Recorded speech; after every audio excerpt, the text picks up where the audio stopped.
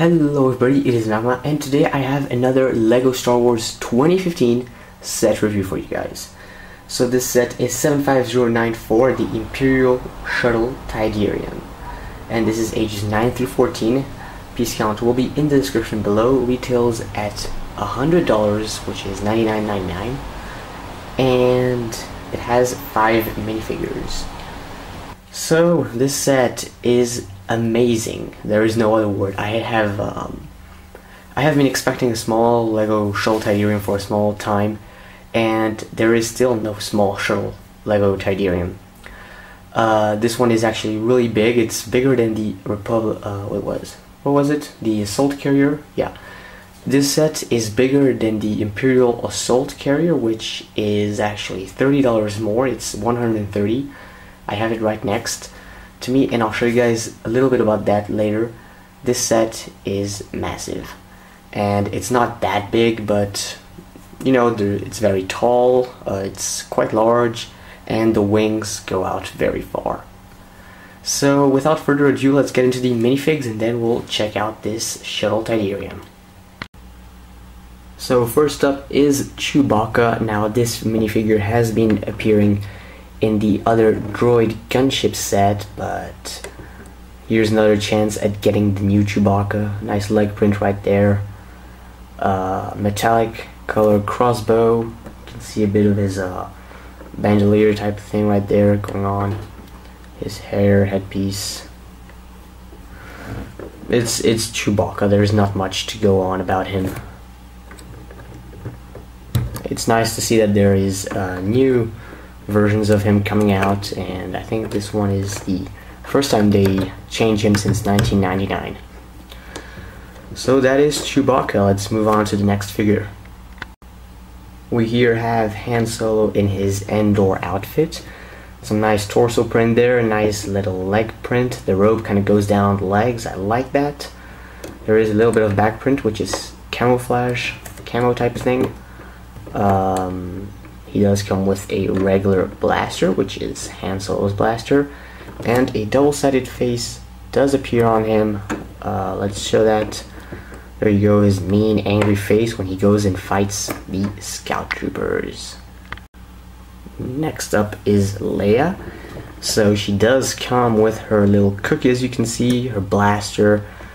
She does come with this nice little robe type of thing. Here is the underprint and the front print there.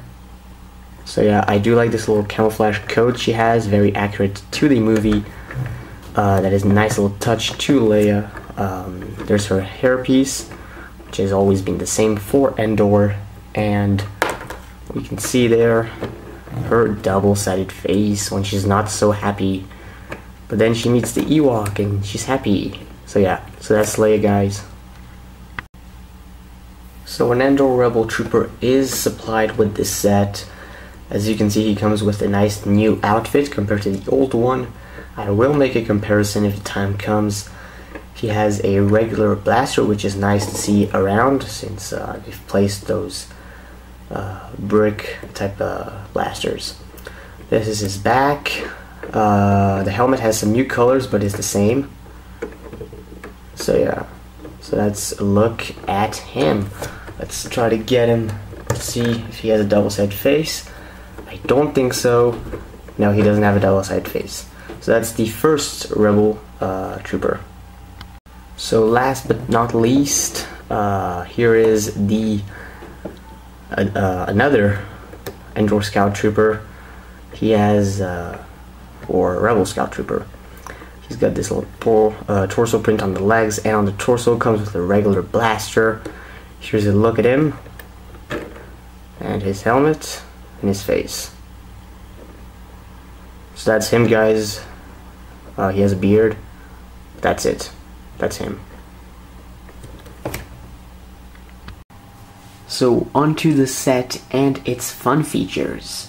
So it would be logic to start off with the cockpit. But first, I do want to mention a big con about this set, and this is something that's been bothering me. I know how to modify this. I need to place a Technic pin, allowing these things to stay in this position, right?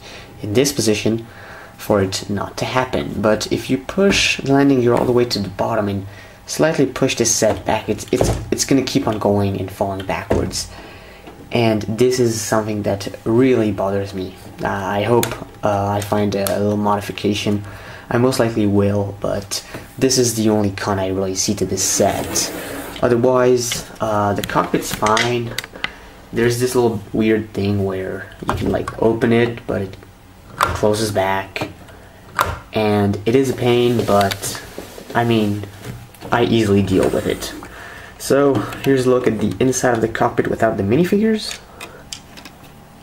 So yeah, so there is 2 seats in a third place where you could place a minifigure, but the idea is to place Chewbacca and his crossbow. So I'll hold this set like so. I didn't really realize this back going problem when I built this set and when I had it, but now that I'm doing this review, and only now am I really realizing this, and I have to say this is very, very irritating.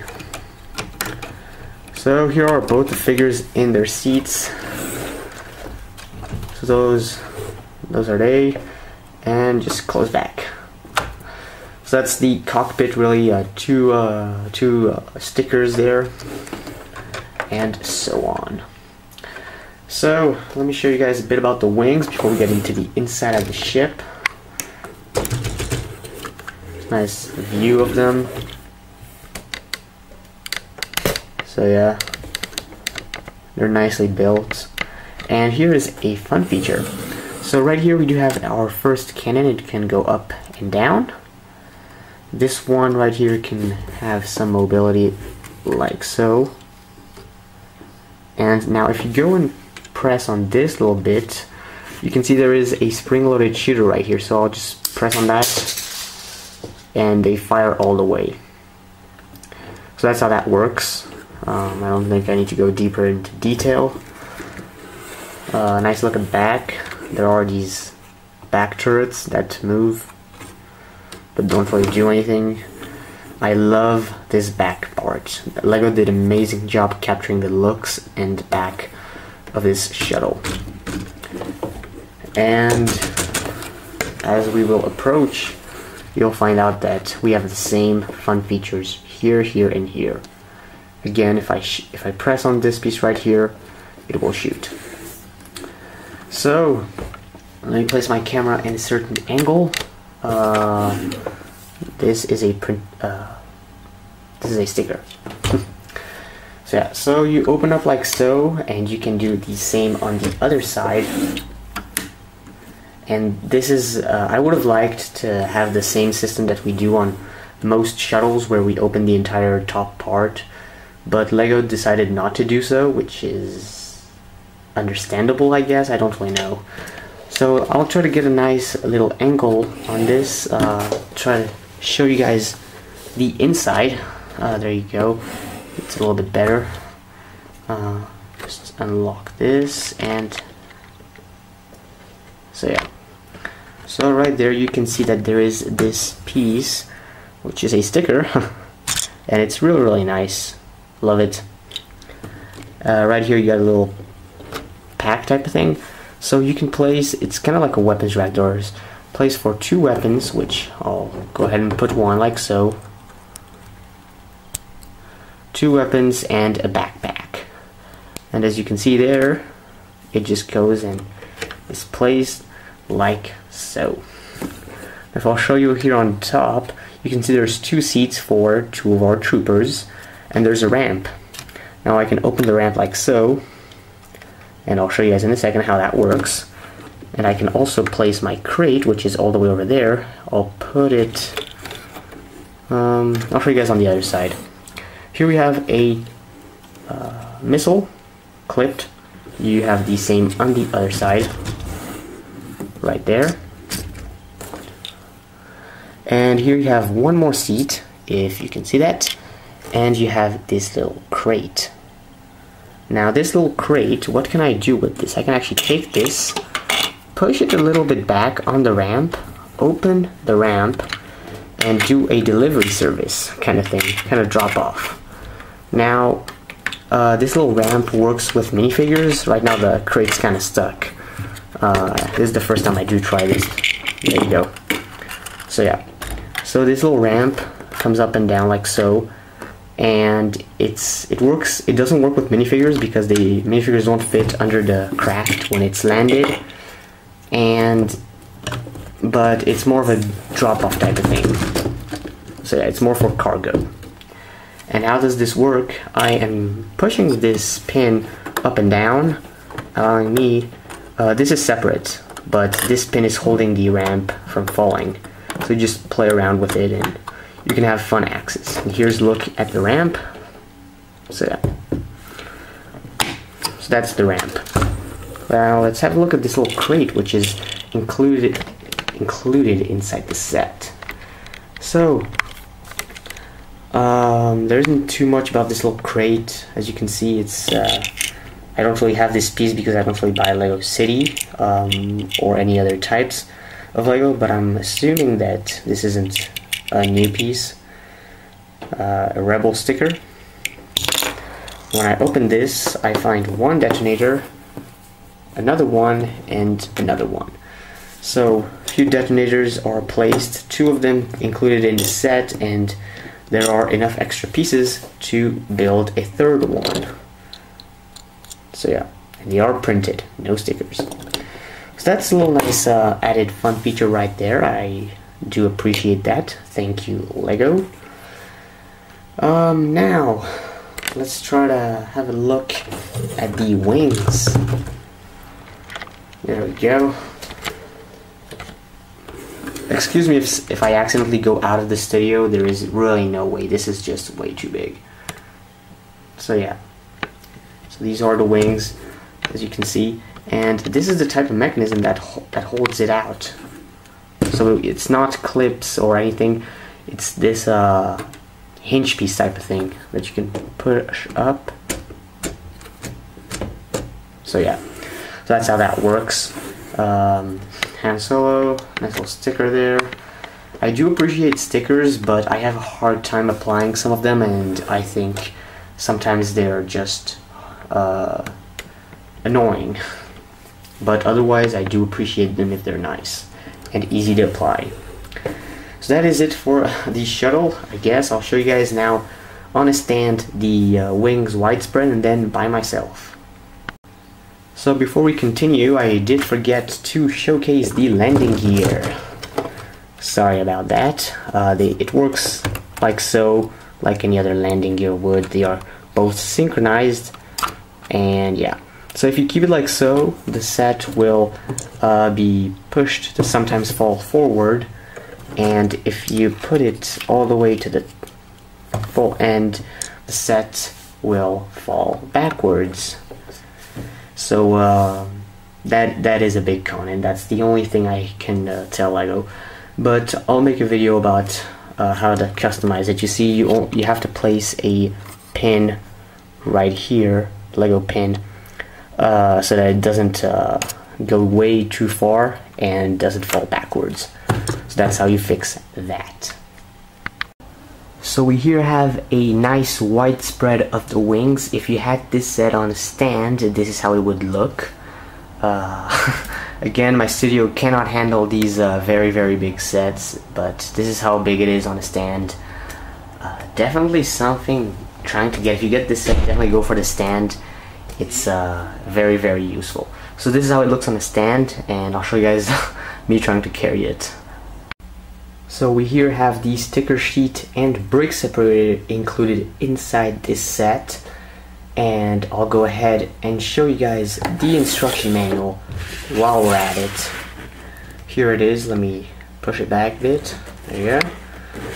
So yeah, so that is the instruction manual. It's only one, however it's binded now. This is a new 2015 thing they do. They bind them instead of giving you 2 or 3 booklets. Stick them together, and the booklet looks have not changed. As always, your regular pieces, build, minifigures, and so on. So that's the instruction manual. Let's move on now.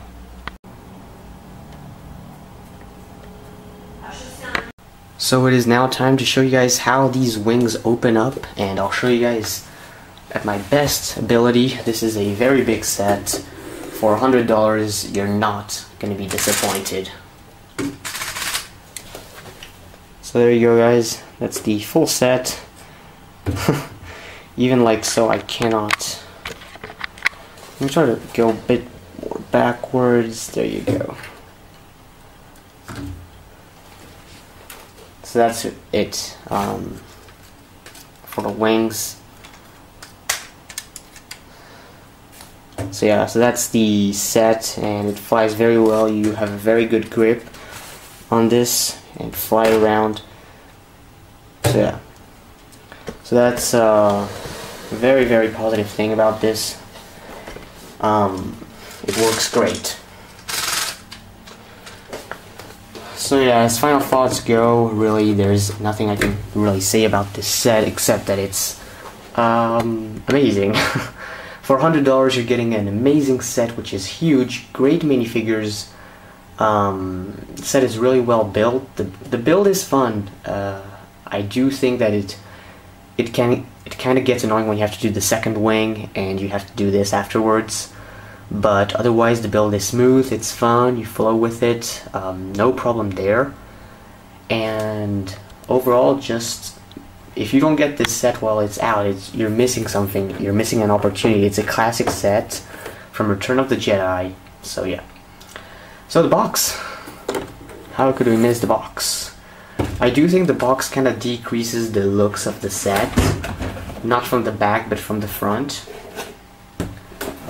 I do think this is not the best angle that LEGO could have given us.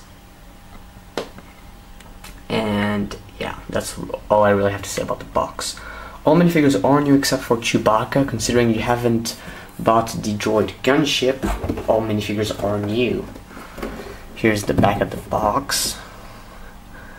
Some little action scenes up there. The features, shooting the missiles, opening the cockpit, wings opening, the interior, and pretty much landing gear, ramp. So there is so much to explore around this ship, and that's something really cool about it. Now, that's all I have to say about this set, guys. Definitely a great build, great money investment if you guys are into investing money. I would suggest buying one or two of these, keeping them sealed, and definitely opening one, and that's something that I'm gonna insist in. Do buy one and build it, because it's great. Now, is this better than the 2012 edition or 2010, 2011? I don't know, the UCS one. Is it better than the UCS one? In my opinion, it is, because you have a better, you have access to these guns, you have access to the cockpit, you have access to the inside. When the other one, you could only open the cockpit. Now, of course, the other model is much more better looking, but this one has so much more play value and it fits in your shelf. It's for me, it's simple. It's more simple to have this one, but I do think the UCS one is great. That's where I want to end off this video. This is a great set. Go and buy it if you have the money. If you don't, do save up. Thanks for watching, guys. This has been a review on the Magma Studios channel, and I'll see you guys next time here on the Magma Studios channel.